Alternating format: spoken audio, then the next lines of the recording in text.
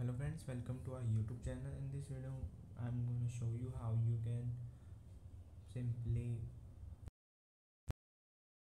turn off adaptive brightness in your Motorola tab G62. How you can turn it off in today's video. Before watching this video, if you have not subscribed to our YouTube channel, then subscribe to our YouTube channel and like our video. So let's start.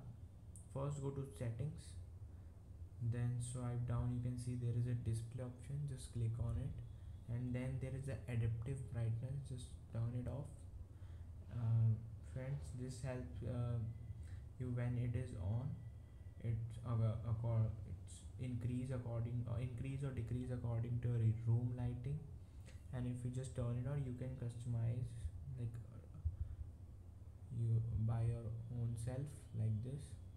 I hope you like this video. If you like this video, then subscribe to our YouTube channel and like our video. Thanks for watching.